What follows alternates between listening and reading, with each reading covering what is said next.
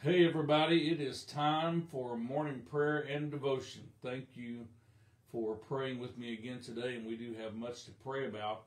We received an update regarding Heather's surgery. Venus reports in that the surgery went well yesterday. They believe they were able to get rid of all the cancer. This was a lengthy 6-hour surgery, and she's going to have to be in the hospital for a week. And then we'll have a long road of recovery after that. She has to go back in 3 months for one more surgery. So let's continue to pray for Heather and for all those who are continuing to battle cancer.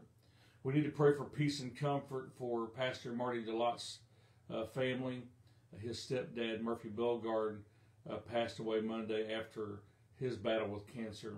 Also, my dad's Aunt Vivian Urban passed away yesterday morning. Judy Cookson also passed away yesterday. So let's remember all of these families in our prayers. Now, we have unspoken needs today, submitted by Rebecca Rush, Belinda Stratton.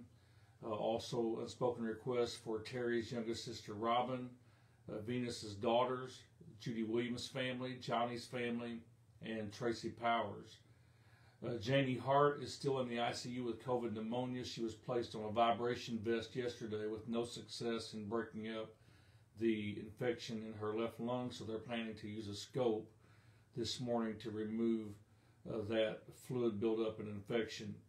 Robin has an appointment with her primary care provider in a couple of weeks to discuss options to avoid surgery. So let's pray about that. Also, pray for those who have surgeries coming up soon. Lucy will be having surgery to replace a portion of her skull that she lost in the recent motorcycle accident. She has a long road of rehab ahead of her after her surgery. Marsha Moore has a co-worker who's having hip replacement surgery on January 31st. That's also the date that Sue Morris is having surgery to remove a brain tumor. Also pray for Maisie, who has a brain tumor. As I mentioned, let's continue to remember all those who are battling cancer, and as well as those who have been given the all clear from their cancer diagnosis, but are going through precautionary treatments. Pray for Doug Seaball, Dave, and Oscar, all with kidney issues. Pray for those with chronic lung and respiratory problems, including Kendra Ortiz, Robbie Northrop, Gary Lee, Dee's mother Carolyn, and Pam Pulliam's Aunt Nancy. Those with heart issues include Jimmy Warren, Michelle Strain's mother, Bud Taylor, David Duggar, Sister Patty Arnold, Mike Sappington, who is on the waiting list for a heart transplant, Joyce Fisk, Kenny Prinzel, Blaine, Kelly B., Brother Mark Morris, Cheryl LaChance, Amy Dees, Doyle Mitchell, Holly, Robin Felver, and Jenny Perkins' dad. Also, continue to remember Jenny's mother in prayer as well, with her own set of health concerns. Marcia's neighbor Carol, as well as Bob Perkins and Regina Marlin, continue to deal with the effects of shingles. Those suffering with Parkinson's disease include Tim Workman, Kristen's friend Matt, my dad, Beulah Ziegler, Russ, and Vivian. We're praying for those with diabetes again today: Holly, Grady, Kristen's cousin Grady, that is, Lola Dickinson, myself, Kristen's neighbor Natalie, J.R. Johnson, Cheney, Becca, Rose, Evie, Emily Stanley, Michael Williams, Anthony Williams, Steve Cummins, Tim Workman, Cindy and Lloyd, Titus Dornbach, Christian Carr, Brother Pulliam, Jimmy Warren, and Cheryl LaChance. Lift up those who are dealing with stomach issues. These include Natalie, Aubrey, Savannah, Amber Kay, Heather Spence, Eva's daughter Sandra, Michael Parrott, Olivia. Also praying for Sherry, who needs a liver transplant. We're praying for Sarah Stroop, Marty DeLotte, Riley March, and Carmen's sister Tracy, all with illness. Tracy's needing her home to sell in order to shorten her daily commute. We're praying for those who suffer with dementia: Vivian, Kristen's friend's dad, Johnny's mom, Melena's mom. Also, Ben Ramey's stepdad, Tom, has memory deterioration issues. We're praying for Beth, Marcia's co-worker's son, and Melena with migraine headaches. Sherman with back pain for several days, Carolyn Rogers, Becky Wilson, Britt Moore, Rebecca Williams, Pam's daughter Jenny, Cindy Page, Brianna Williams, Johnny and Terry Nelson, Jennifer Williams, Elvada Walker, and Tammy Lawson also with back pain, and Elvada also with hip pain. Jimmy Moore, Virgil Pulliam, Rose Brown, June Coffer, and Sister Judy Williams' mother suffer with arthritis. Donna Robinson, as well as others who have been on our list for quite some time, Chris, Sheila, Sammy, and Renee, all with mobility problems. Praying for several children, including Garrett Jones, who's been sick for several days, and also the others who have been on our list with chronic needs: Stella, Elliott, Darla's granddaughter, Tammy's granddaughter Emily, Bailey May, Baby G, Abram, Abel, Tano, Brantley, and Elsie. We're praying for continued recovery for these who have suffered stroke in the recent and more distant past. Also praying for Pastor Chris Dew with Guillain-Barré syndrome recovering, and Brother David Kent with partial paralysis and needing a miracle in his body today. Remember all those who are recovering from recent surgeries. We've mentioned a few of those, but there are others who have had surgery in the recent past as well. We need to keep praying for them. Other health needs we're praying about: Meredith, Cheryl LaChance's uncle, Kristen's friend Ann, Robin Tibbs, Cheryl Ogden, Bob and Shirley Perkins, Jessica O'Hara, Judy Williams' brother, George Tibbs, Michelle Clark, Devin Huff, Virginia Farado, Eddie Potts, Lois Link, Venus, Randy Reeves, Pat Wells' son Robbie, Marshall Link, Kristen's friend Laura, Cheryl LaChance's uncle, all these needing a touch of the Lord today. Pray for those who are in nursing homes. They need compassionate and competent care and encouragement. Pray for our military families today, both the service members and their family, as they are definitely in that together. Spiritual and family needs we're praying about. Let's keep lifting up our Mingo RCF residents, especially Tim Davidson with some issues this week at the facility for him. Remember our Job Corps students, especially Landon and Archer. Both were in service again Sunday. Of course, Landon is just a regular member of our church who enrolled in Job Corps, but Archer is a young man that he's been bringing with him. We're praying for God to really work in his life. Continue to pray for revival in our community as well as your communities today, and pray for safe return of prodigals back to the Father's house. Those who are battling addiction: Jacob, Josh, Alan, Ashley, Dawson, Charles, Frank, William, and Dana. Some also struggling with mental illness that feeds into or complicates the whole addiction situation. Stephanie and her children need restoration in their relationships.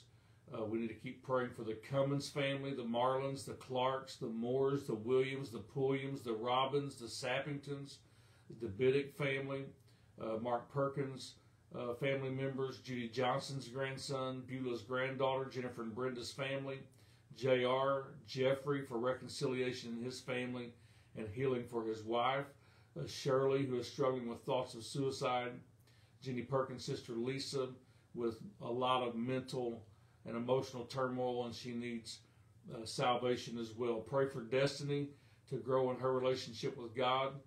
Keep praying for Annette and Dave, Marcia's friend Ashley and her friend Linda, both in need of prayer. Terry Monk needs salvation. We're praying for David to return to God. We're praying for Rose's family as well.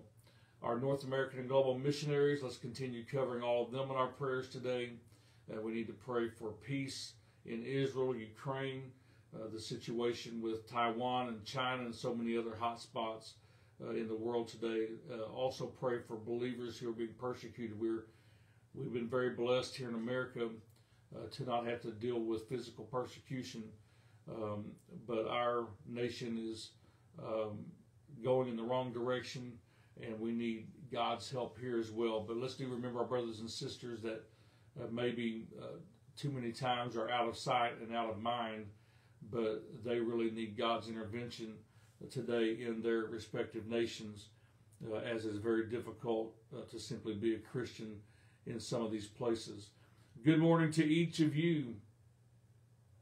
Kristen, good to see you today. Chris, Kristen, Judy, Carmen, Ben, Pam, Belinda, Sherman, all with us today. And I see some of you are submitting new needs. Make sure that you take a moment, either now or after we are finished being together live, if you can go back and review to make sure we haven't missed any of the needs that are being mentioned today.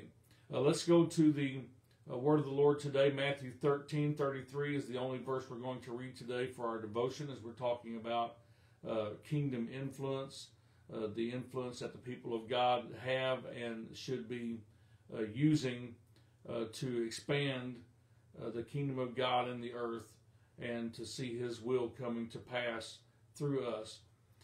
Matthew 13:33 says, He told them another parable. The kingdom of heaven is like leaven that a woman took and hid in 3 measures of flour till it was all leavened. Leaven is one of the 3 basic ingredients of most kinds of bread and other baked goods. And leaven does 3 things. It causes the bread to rise and become bigger than it was in itself. It strengthens the bread dough by holding it together more firmly. And thirdly, it gives the bread a better flavor. But how does leaven work? How does it do its job? Leaven is hidden in a very small measure in the dough that works quietly, consistently on the cellular level, which is the most basic level of life. It sends out tentacles, if we could describe it that way, to the dough cells it is within, and it grabs the sugars in the dough and feeds upon them, and then releases the gas into the dough, causing it to rise. It takes over, notice this, it takes over one cell at a time until there is a complete takeover. And Jesus used this example. He said the kingdom of heaven is like leaven. It's a hidden influence. It's on the most basic level and operates from that most basic level outward until it affects everything around it. And he said that's the way the kingdom of heaven is. Not all influence we have is overt and not even just subtle, but it is hidden. And we must leaven those things that are around us. We can have influence in ways that people have no idea that we are even influencing them, but we can change the flavor of their lives, and we can begin slowly but surely to take over areas that that no one could even see that it was happening. Can you think of an example this morning of how you could insert the leaven of the kingdom into your sphere of influence? What areas of your life need the leaven of the kingdom right now? Your workplace, your family, your relationships. Of course, we could choose any one of these environments and begin to add a bit of leaven today. It doesn't take much, just a little bit of leaven, and then we begin to pray and see and take action on the next opportunity that provides. Amen. I want to be doing my Father's will and just walking with God and being sensitive to the Spirit. I believe we can begin to leaven those things that are around us. Jesus also warned against the leaven of the Pharisees. And so, we have competition out there. There are others who are spreading the wrong kind of message and effect. And so we must combat that, and we must be about our Father's business again today. Amen. We're going to believe for divine healing today. We're going to believe for divine provision, and we're going to believe today for God's will to be done in all things. Would you pray with me right now? Lord Jesus, we thank you again today that we have this opportunity to come into your presence. I thank you for every one of my prayer friends today and their efforts, Lord. And we don't just come as a ritual and a routine, although there is value in routine. We understand that, Lord, but we come with something beyond that today. We come with a burden, and we come with vision, Lord, to see your will done in all of these situations, and to see your kingdom, your glory filling the entire earth. And that's what we believe for today, God. We believe for greater things than we've ever witnessed before. Hallelujah. We pray, God, for these who have just come through surgery like Heather. And we pray for those that have upcoming surgeries, Lucy and Marcia's co-worker and Sue Morris. Lord, each of these, God, you hold in the palm of your hand today. And you're able, God, to move in their situations right now. We believe, God, for recovery. And we believe, Lord, for successful surgeries for these that are facing them right now. We pray, Lord, for peace and comfort for the DeLotte family, the Bellegarde family today. We pray for my dad and his sisters and brothers today who are mourning the passing of their aunt, Lord. We pray, God, you would comfort their hearts today. We pray for Judy Cookson's family, and we pray, God, you would just comfort them as well today in their loss. We pray that you would move in these unspoken needs today for Rebecca and Belinda, for Belinda's propane delivery, for Terry's youngest sister, Robin, for Venus's daughters and Judy's family, for Johnny's family, and for Tracy. We pray for Jenny Hart's healing today. Lord, she needs your touch right now. Lord, to break up this infection from COVID, and Lord, to give her victory over this. In Jesus' name, we pray for the scope to go well this morning. We pray for Robin, who's trying to avoid surgery right now. We pray that her appointment would go well with her primary care provider.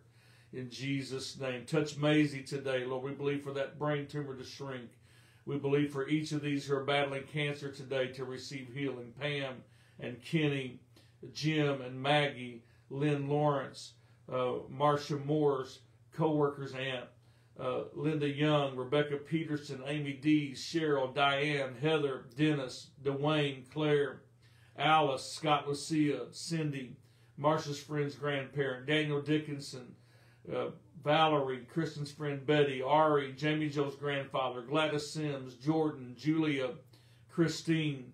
Lord, we know that you're with each of these going through chemo and radiation, and those going through precautionary treatments now that they have had successful cancer removal. We believe, God, for every cancer cell today in their bodies to shrivel up and die, and for healthy cells to replace those diseased cells instead of the other way around. In Jesus' name, we pray, God, for Darla and Virginia right now. Be with them as they go through these precautionary treatments. We lift up those who are dealing with kidney problems today that we've mentioned, and those with chronic lung and respiratory problems and heart issues. You've heard every name that we've called out today, Lord, of these battling these diseases: shingles and Parkinson's, diabetes and liver problems, stomach issues, multiple sclerosis, dementia, migraine headaches, back and hip pain, arthritis pain, mobility problems. You're with these children today, God, that we've mentioned. Touch them right now, we pray. Hallelujah. We pray for continued recovery for Anthony and Wayne and Buddy, for Billy Huey and Kelly, for Johnny's nephew Joey, for Sue's nephew Dwayne, for John, for Paul Johnson, for Sandra Julius, all of these as they recover from stroke, Lord. We believe for complete victory over every symptom and every effect. Let every function be restored in the name of Jesus. We pray for Pastor Christopher Dew right now, God, that he would fully recover. You see this long trial and affliction, Lord. You've been aware and with him through it all. We pray for his family, God, for their financial provision today. We pray for Brother David Kent, Lord, that you would touch his body today and restore him to health. In the name of Jesus, Lord, you heard all of these other health needs that we've mentioned today, every name that we've called out, those nursing home residents that we're believing for to receive the compassionate and competent care that they need, and to receive encouragement and strength today, both physically and mentally and also emotionally today. We pray, God, for our military personnel and for their families. Lord, just cover them today with your grace and mercy and your protection. Let your angels be with them today and protect them from all harm in the name of Jesus. Lord, move in these spiritual and family needs that we've mentioned today. We trust in you, God, for deliverance from mental health disorders today. You see those who are troubled by evil spirits. We pray, God, that you would deliver their minds today. In the name of Jesus, we rebuke all of the enemy today and his influence right now in Jesus' name. We believe, God, for breakthrough in people's lives. We believe, God, for emotional healing from past trauma today. Lord, your Spirit, by your Spirit, you are able to do things that cannot be done with human intellect and with human wisdom today. God, we pray that you would just continue to move in all these situations. You see each family that's struggling. You see the needs in homes today. We pray, God, against all dysfunction. We pray against addiction today that's wrecking families. We pray against lust and all things that would break up family units today. God, we pray, Lord, for our homes to be filled with spiritual influence today. We pray, Lord, that one family member that would be the leaven in that family would begin to gain influence today. In the name of Jesus, we pray, God, for our global missionaries right now all across the world today in their different nations. We pray, God, for breakthrough in those ministries. We pray, God, for new churches to be established, not only globally, but right here in America, in Canada. In the name of Jesus, be with our North American missionaries right now. God, open doors for them. We pray, God, they would be encouraged. You see, Lord, the struggle that they're in every day and the high price that the high toll that it takes upon their families. God, we pray strength for these missionary families today. We pray, God, your protection for believers who are being persecuted right now in Myanmar, in India, in Pakistan, in Papua New Guinea, in the Middle East today, in so many Muslim nations and other access-challenged areas. We pray for your help today. We pray for peace in Israel. We pray, God, that the rest of these hostages would be released. We pray, God, for the war in Ukraine to end.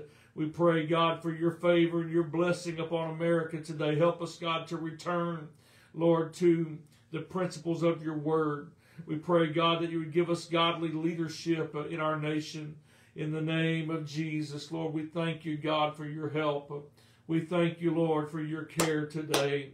I pray, God, you would move in the needs that are being submitted right now, those that are posting needs on the comments right now. Whatever those needs are, God, we pray that you would just move in those situations. And for these things, we give you all the praise and the glory. In the mighty name of Jesus, we pray. Amen. Amen. Thank you for praying with me, prayer team. I pray God's blessing upon your services tonight. Please keep us in prayer. I know not everyone has a midweek service on Wednesday, but if this is the night for your midweek service, we certainly believe for God's blessing upon your gatherings. And pray for us as well, especially for our Celebrate Recovery ministry tonight, our youth ministry, and children's ministry, as well as our adult class. God is doing great things here in Puxico, and I know he's doing great things in your cities as well. Let's keep believing together, and I'll see you tomorrow morning right here on Facebook at 7:30 a.m. God bless you in Jesus' name.